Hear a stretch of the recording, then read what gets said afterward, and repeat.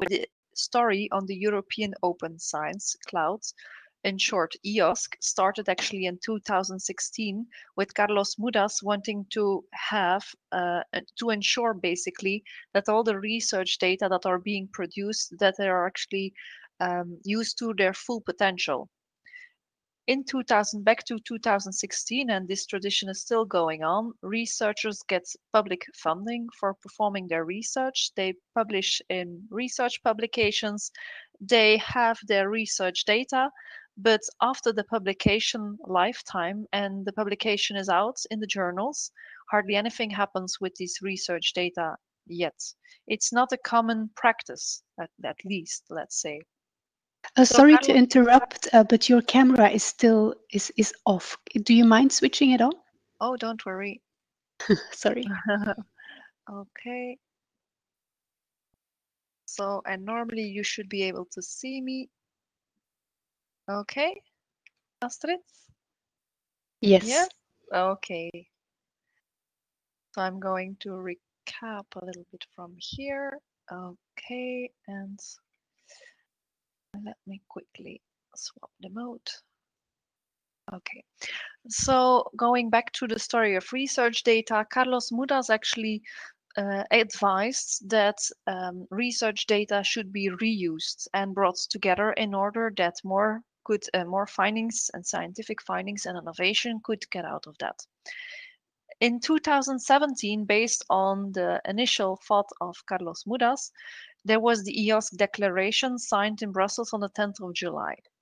And this EOSC declaration basically wants to stop the image or the current practice that's going on in the research world. In order to speak, this picture actually depicts what's currently has been going on. So every country, every region, every research institution even has and produces research data. Most of the time, people are not aware where these research data are residing, in fact, and also they are not made interoperable. If you want to, for instance, combine a research data set on mobility from Italy and together with Belgium, this will be very hard to do because there is no way of combining the data according to the lack of a common data model, the lack of interoperability, the lack of metadata standards for sharing the data. Also, most of the times, also no thesauri or ontologies exist.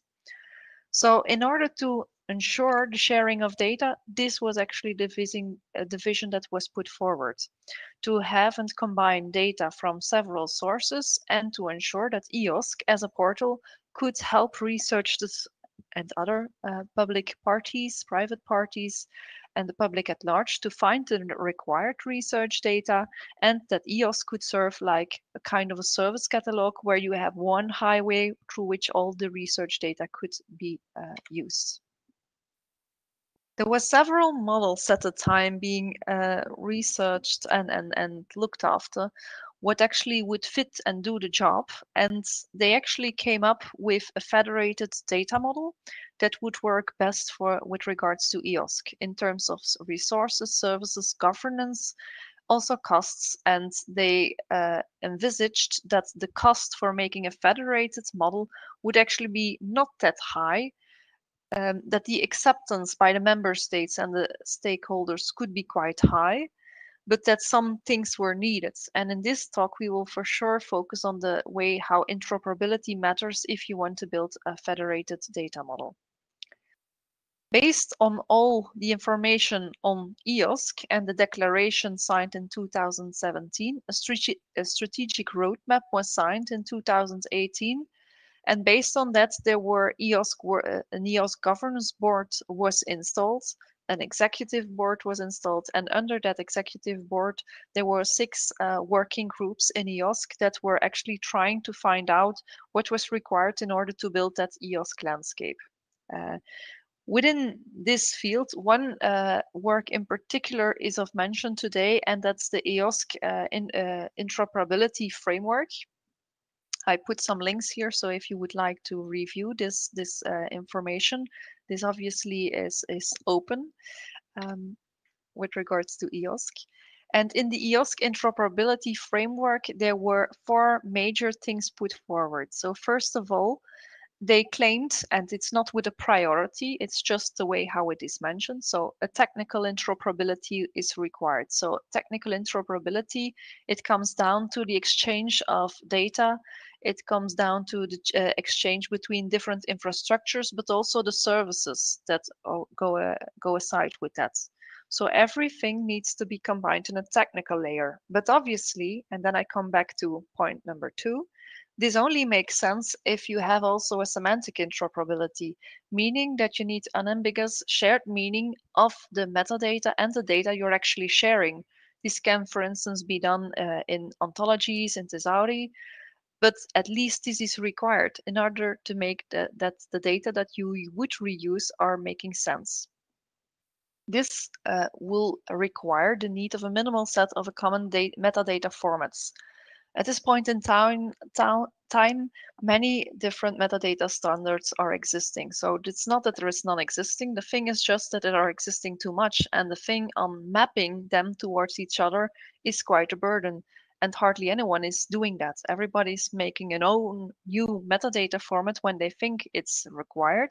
However, if this is the way to go forward, that's another thing. Maybe we should first try more to see whether the semantics in between these metadata standards are and can be aligned, and to what extent they can be mapped towards each other. A third point put forward in the interoperability framework document was the organizational interoperability. Because if you have data installed in your own research data repository with some semantics, this semantics obviously is also based on your context where you're residing, on the organizational processes that are linked towards that semantics, towards that data capture process. So some kind of organizational interoperability obviously is also required. However, this most of the times is forgotten if people are speaking about interoperability terms. Fourth one was the legal interoperability that's required. So if you want to combine data from several sources, from EOSC, from wherever places, there are obviously some regulations, internal regulations, but also to a large extent external regulations which you need to take into account. Some policy measures that might be drafted which impact your the manner how you can reach this interoperability. So in EOSC, this interoperability was and still is actually a very important topic, obviously, is because this is really what's required in order to make the things happen. Now, this is not only in the EOSC landscape a term that's predominant. It's also, for instance, was last week during the Endorse conference, which was held, which is a conference based on the ISA Square Commission previously. That's being installed by European Commission. And one of the things that was most important to foster data linking across sectors, not only the public sector, but to combine data from the public sector, the private sector, the industry, and so forth, also across different domains. The one thing that was the most prominent, and you see here the percentages that I just made as print screen actually during the talks, that was that the alignment of metadata standards, vocabulary, and semantics really is trivial in order to take the next step forward. So that brings me a little bit back to my story. So if you see all these things are really required and necessary, what does that mean then in the Flemish context? So in Flanders, there was a regeerakkoord, which is an agreement of the Flemish government.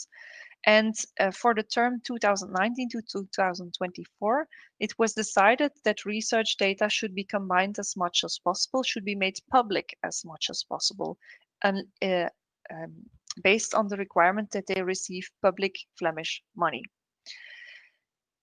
In order to operationalize this note, there was a decree where the Flemish Open Science Board was created. This note can be found, there are some references here, but would basically was said is that the Flemish Research Data Network, which is the operationalization of the Flemish Open Science Board, needs to tackle three big things. For one, the knowledge hub, in order to share expertise not only between the research data management stewards, but in between all the stakeholders involved in research data. Secondly, a data hub where the research data can actually be combined. And thirdly, a discovery hub where the metadata of this research data can be provided to FRIS, and from FRIS they could be coupled to EOSC in order that they become findable. So that brings me to what FRIS basically is. So what FRIS is a public research information portal. You will see here a small print screen of this portal down, the image, and the link towards this portal is researchportal.be. This research portal has been used for many years already in order to disclose information on public funded research in Flanders openly to whoever wants to use it. At the moment, there is information available on researchers, organizations, projects, and publications, but based on decrees from the Flemish government, the BOF, which is the Special Research Fund, and the Industrial Research Funds provided by the Flemish government, this will be enlarged. So there will also be an obligation, for instance, to the Flemish universities to include research data into this portal. Also, the other stakeholders involved, the higher education colleges, also the strategic research centers and the Flemish scientific institutions, they all get in their agreements with the Flemish government obligations to provide this information to FRIS with some specific deadlines. So if we want to have indeed research data being discoverable to FRIS, yeah, then we need some interoperability, we need some metadata standard harmonization work. I might skip this slide. So what you see in the previous slide is what we have thus far in FRIS. So these 4 objects, what we will do in the near future is to enlarge this picture. We will ensure that the links between all these objects are made closer towards each other, but it's also an enlargement, for instance, with data infrastructure and information on patents. It's not only about the objects that there is an extension going forward, but also on the people and the stakeholders who are actually delivering the research information. So previously, it was most of the times coming down to the universities that were providing the information. Now the whole picture, the whole research picture will be involved. So meaning the Flemish higher education colleges, also the strategic research centers, and the scientific institutions. Now, having set the scene where we're actually working, let's go and take a dive into how we actually develop this Flemish application profile for research data sets that will be used in FRIS.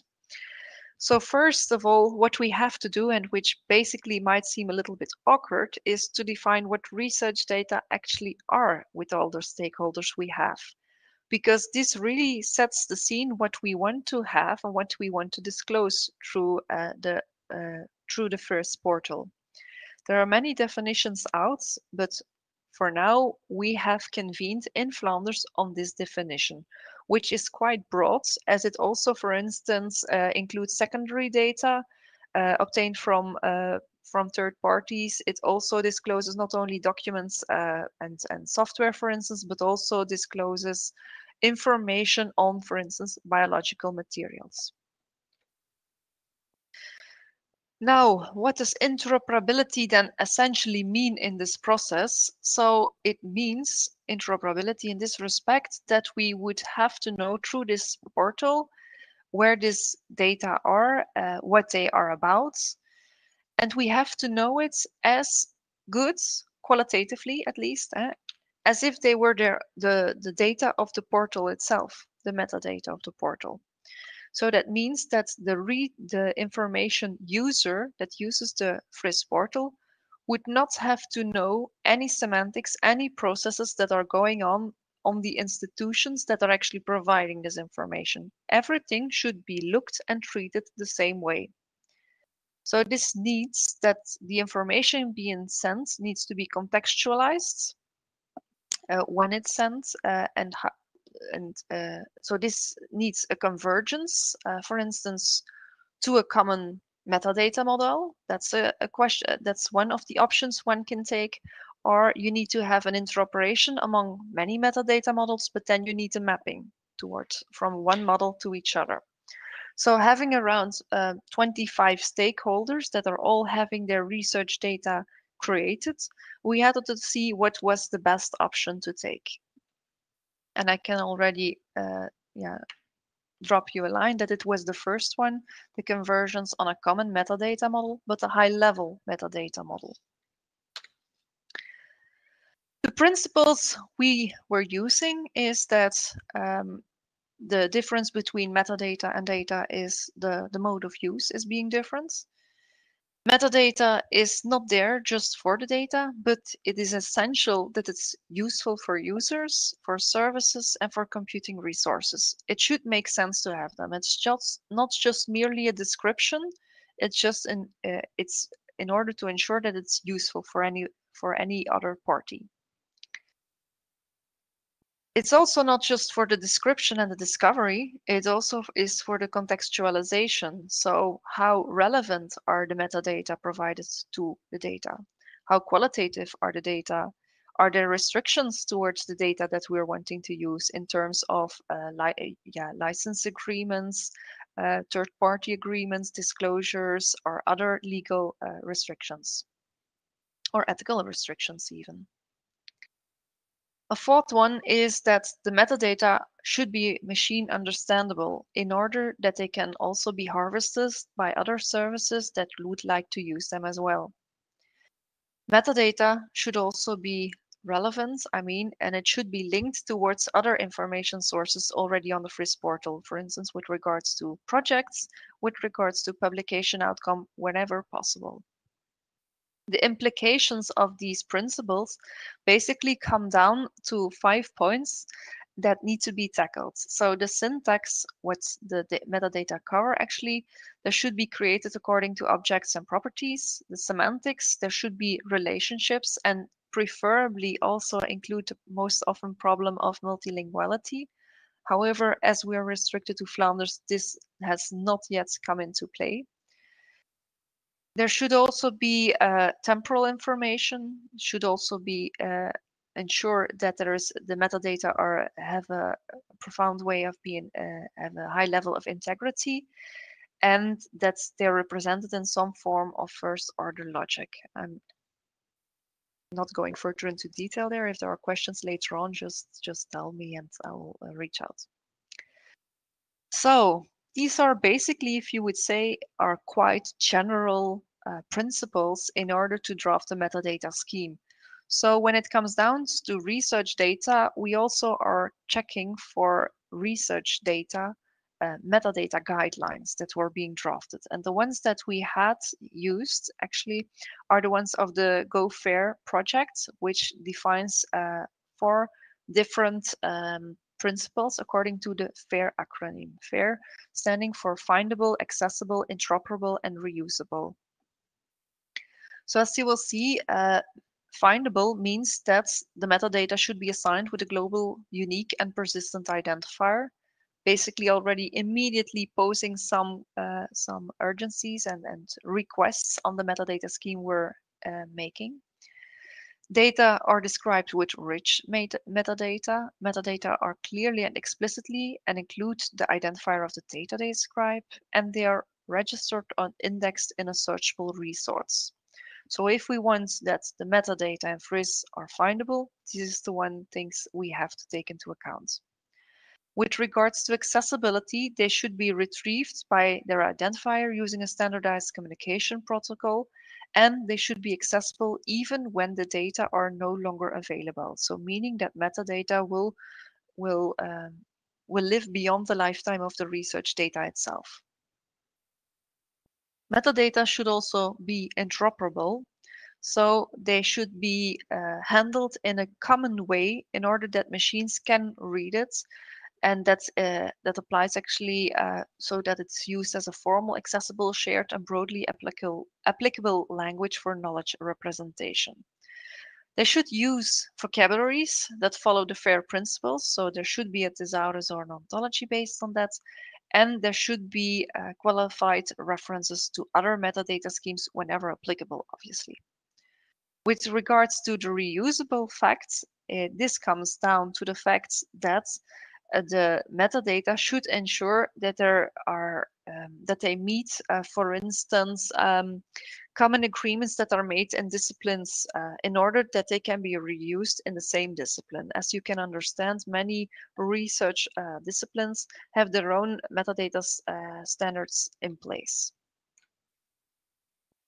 Based on all these four specific FAIR metadata principles, we were starting off. So first we were installing a governance structure, like who is involved in this work. And for this, we directed our question to the Flemish Open Science Board, and we had in a working group on metadata and standardization, which is with a representation of all Flemish research universities, representation of the higher education colleges, which are currently building a digital open science platform abbreviated as DOSP. Four representatives of the also four strategic research centers, and next the Flemish scientific institutions and the research funders. So this is quite necessary that you have this kind of governance structure, because later on you will see in the process that we need to know who actually will be involved when we will speak about the semantics, and also about the processes that are coming into place when you look at the research data. These are the people most oftenly residing, for instance, in research coordination offices or libraries that are actually handling the research data themselves through metadata catalogs, for instance, that already have experience with that towards research publications with making publication repositories. So these people were included in a working group.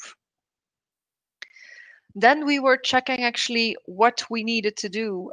So would we make and draft a new metadata model, or would we rather start from a commonly existing metadata model, a generic metadata model that's already widely in use and that's existing for many years already?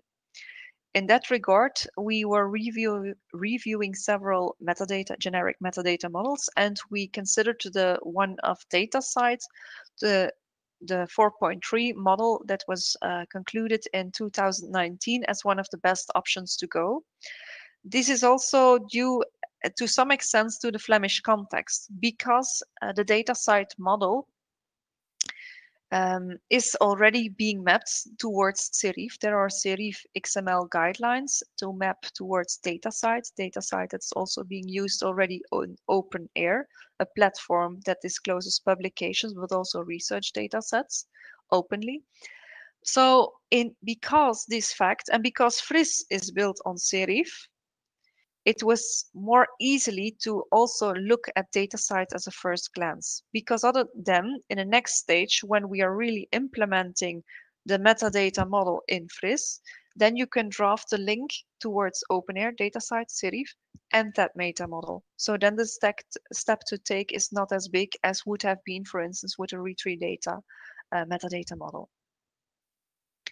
Then what we have been doing is actually to check how the Datasets model is built and what we actually want to be present in FRIS. So obviously not all the metadata fields of Datasets will be relevant in the context of FRIS. So therefore we were checking what's relevant and also what's the concept that's being denoted in the metadata scheme of Datasets. We were having discussions on what an identifier would mean towards us. We were having discussions, for instance, also what a contributor would be, because the Datasets model is quite large. They have more than 17 roles on contributors, but do we really want to include 17 contributor roles in FRIS, for instance? And also, if you look at roles that we would like to include in FRIS, is the meaning of the concepts being used in Datasets, exactly the same as we want to intend with that. So then we were actually checking line by line what Datasets had. So this is just a small glimpse of Datasets 4.3. And you will see here, for instance, what an identifier is. This is semantically defined by Datasets, which is already very nice for a metadata model. Not all metadata models in the world have this. So this is very nice to start off. And then we also saw, for instance, the allowed values, the examples, and the other constraints that were put forward by the Datasets. And we were going over each of these facts and then checking whether there was a common agreement or not.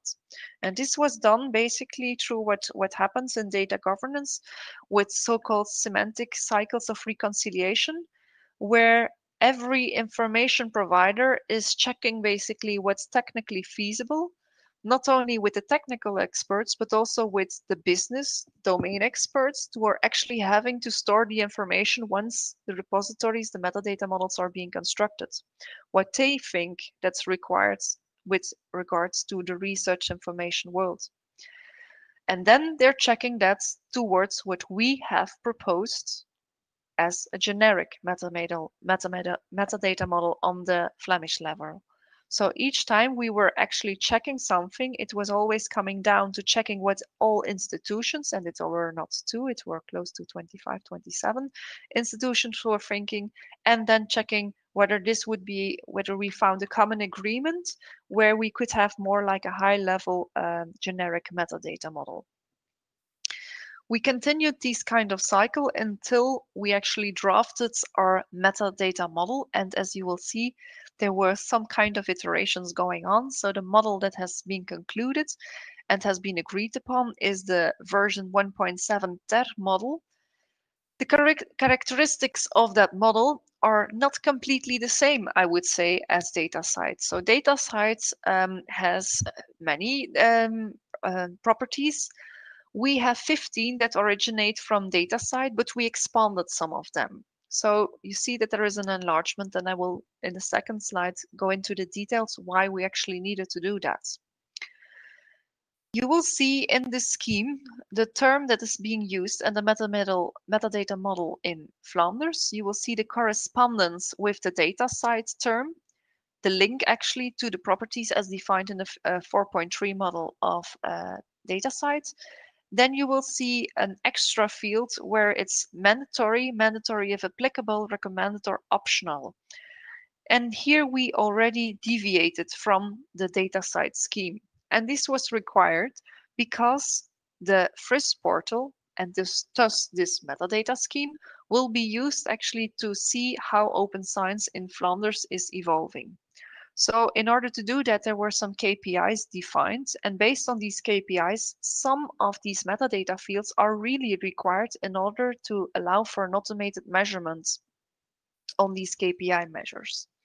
So this already was something we contextualized, if you want to say, and there also is some indication whether this has been realized according to a KPI implication or not. Then there were also some discussions going on the values that are allowed actually towards these identifiers. So if you would have a look at one of the previous slides, I will share my slides later on, you would see that in the Datasets scheme, the preferred value for an identifier is DOI. While here in Flanders, we also allow for other identifiers in order to ensure that the metadata and the data can be found. The definitions and the value and examples we used are most of the times quite in line, I would say, with Datasets. Sometimes some additions have been made, but examples and use cases are being brought up and added to the model in order to ensure that we have all a common understanding how to use this metadata field. So we had also some expansions on the metadata model, as I just told you about. And these metadata model expansions were 3 fields that were deduplicated and 3 new fields that were inserted. So we have deduplicated, for instance, the metadata field on description, basically with towards one that is abstract and another one is description. The description is a more formal, technical description, while the abstract is being used in FRIS in order to allow for searches. So in this way, we can ensure that, for instance, the description / abstract can be made an obligatory field, a mandatory field, while the other description is, for instance, optional. This has been done towards that field. With regards to subjects, there was also a distinction made between research discipline and keywords. Research disciplines are being used as filters on the FRIS portal, and keywords are used in the search terms. So these are two different fields in FRIS, and there were none coinciding with the metadata scheme of Datasets. So therefore, we deduplicated that subject field. The third one we deduplicated was the rights field. We have made an expansion towards, on the one hand, the licenses on the data, and on the other end, the access rights towards the data. So this is also, the licenses and the access rights can be also visualized here. And these are being used in the KPI implications. So we needed some more detail level than what was available basically in Datasets. So if you look at the access right, we have here now values open, embargoed, and restricted or closed. These are really values that are imposed on the Flemish level, but not present in the Datasets model. But they allow us for measuring the KPI that's required to be measured as from 2022. And you will see then, because it's a KPI request, it's a mandatory field. If you look at the license field, what that has become, there are, for instance, values like there is no license, it's a CC0 license, or a CC by 4.0 license. So this is another kind of license that is possible, and there will be a list made actually with some values in that can be used. For now, this is recommended, but as from 2023, this will be mandatory due to the fact that it has been taken into account with regards to the KPI monitoring. Next to that, we also had 3 new metadata properties.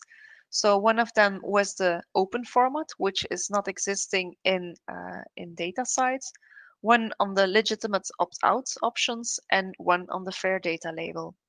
All of the 3 also coincide with the KPI implications that we have in Flanders. So meaning that we are not only have created a metadata model based on an international standard, Datasets 4.3, we have contextualized it to the Flemish context. We have ensured that we know what's mandatory, obligatory, optional, or recommended. But we also have extended the metadata model towards a manner that can be used in order to automate KPIs on open science in Flanders. That being said, I'm not yet there, but almost. What is next? Next is we have to implement this.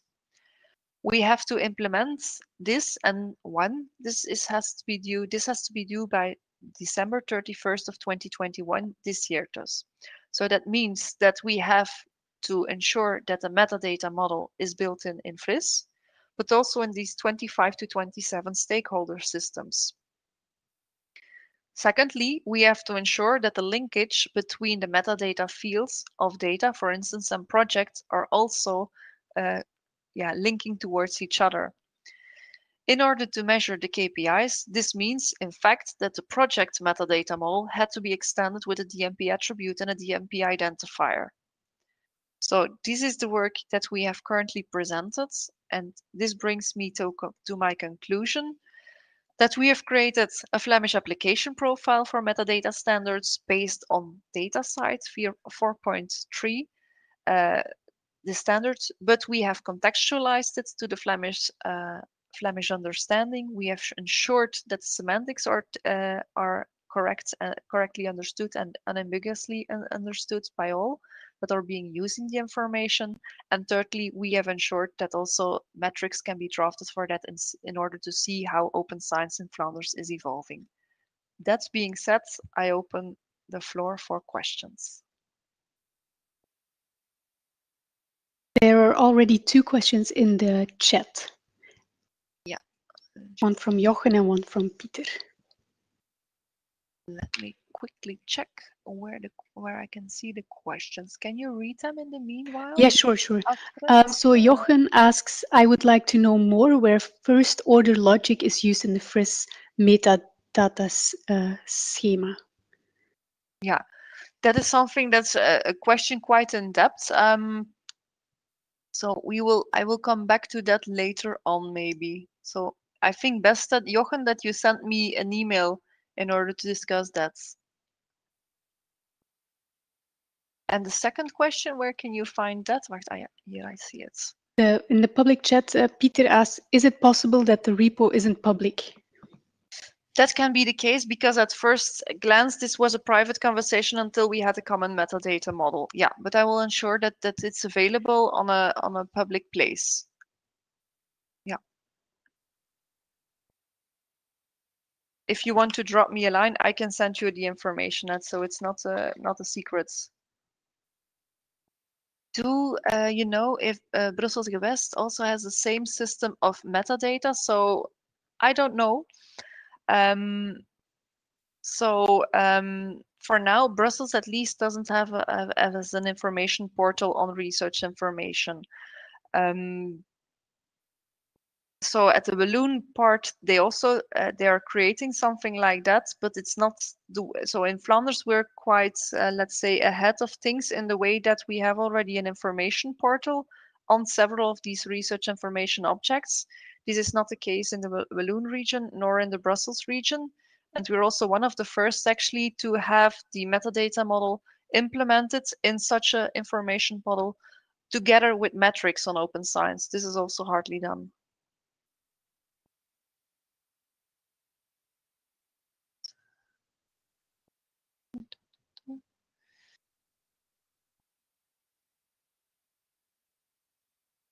Would it be hard? Yeah. Would it be hard to copy paste the same methodology? No, the methodology is not rocket science, I would say. It's about discussions in between stakeholders and oftenly going and ensuring that the heads are in the same direction, basically. First, that needs to be put, and then you can go and drill down to the details and to contextualize everything.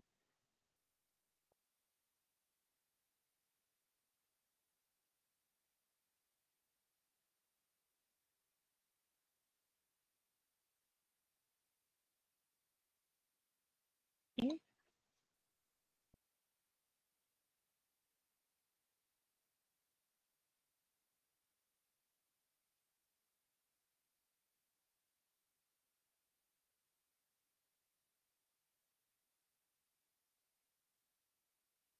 Are there other questions?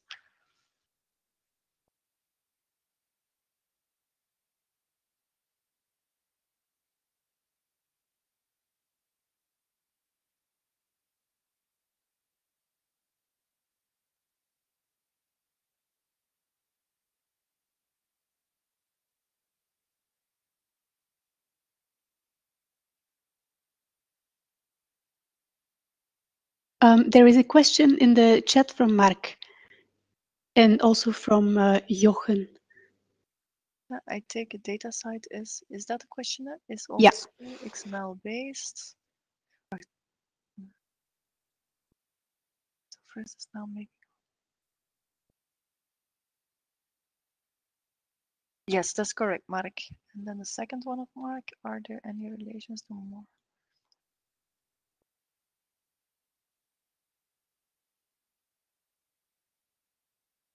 Yeah, with regards to DCAT AP, there are no, I mean, application profiles for research data at this point in time. So they have them indeed for open government data, but research data is lacking there. And that's the reason why we're also participating in conferences like the Endorse conference in order to ensure that research data would also be established as an application profile there. What we do have is, for instance, communities like EuroFRIS, that's an international organization for common European research information formats. The link to that one is here. And these communities are building actually these common metadata models and that have semantics with them aligned. The metadata standard that they are using is I'm creating a serif. Is this not too much isolating research from government data and the Google World Wide Web?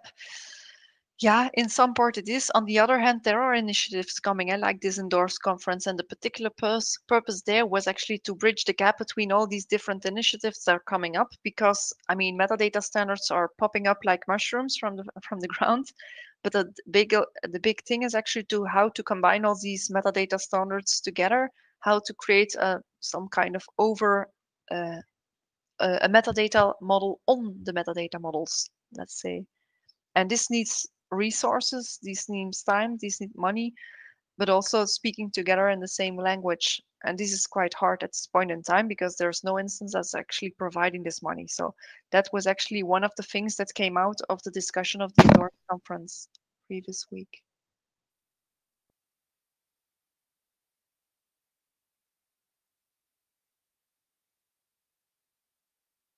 Yes, that's true, Mark.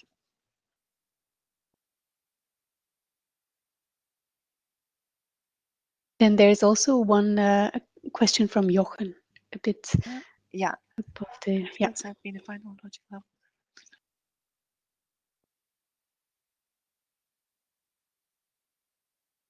Is using the extended serif model, yes, and will continue to use the extended serif model for datasets. That's true. Yeah.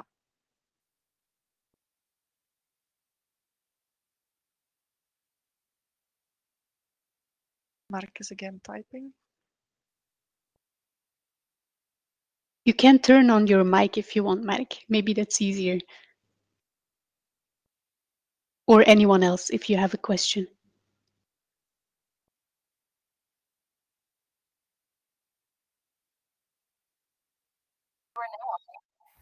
You should be able to hear me now. Yes, we hear you. Okay, always pushing 3 buttons.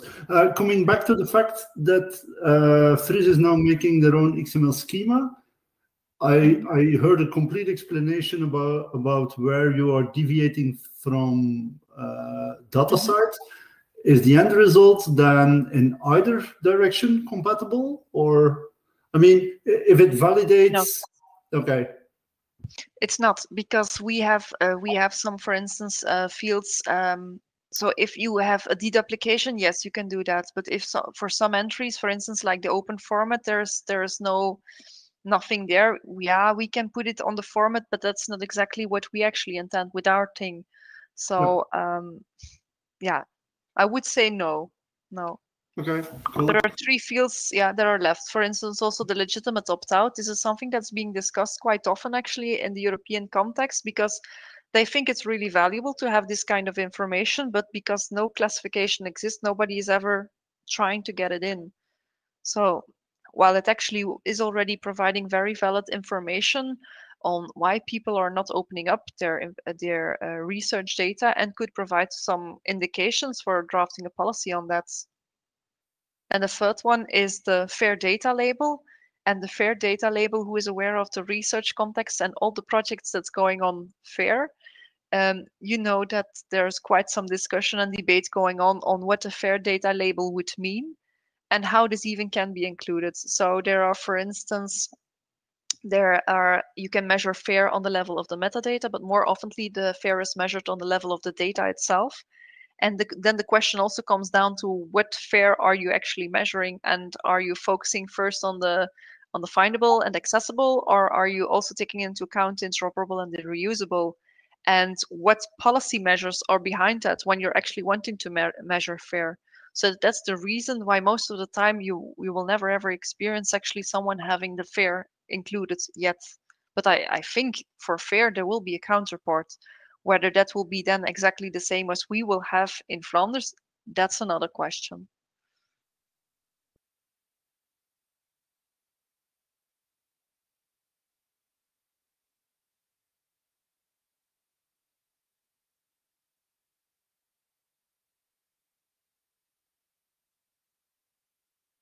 Maybe I can come back to the linked data as well. Are there any plans at FRIS to? I know there is something like a DCAT AP mapping for Datasite. I don't know. Is there already something in the plan to go that route? Not yet, because in the Flemish Open Science Board, we're trying to do many things at the same time in order to get this actually off the ground. And while this is very valuable to do that, we did not yet have this into our scheme yet.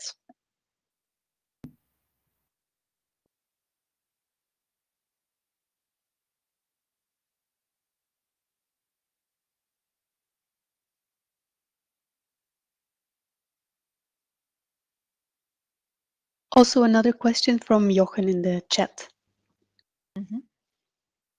Yeah, he's interested in the mapping between Datasite and Serif. That's something that's currently going on in the Eurocris group. So there are also Serif guidelines on that. So I can send you maybe the guidelines later on, Jochen. If you drop somewhere your mail address, that would be great.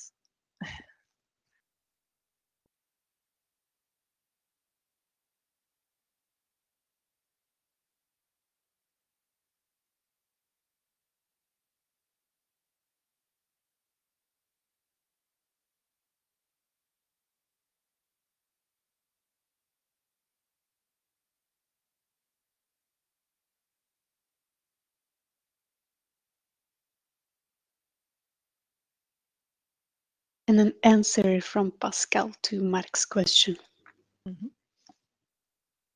But I think we have reached also our time for today or for this session.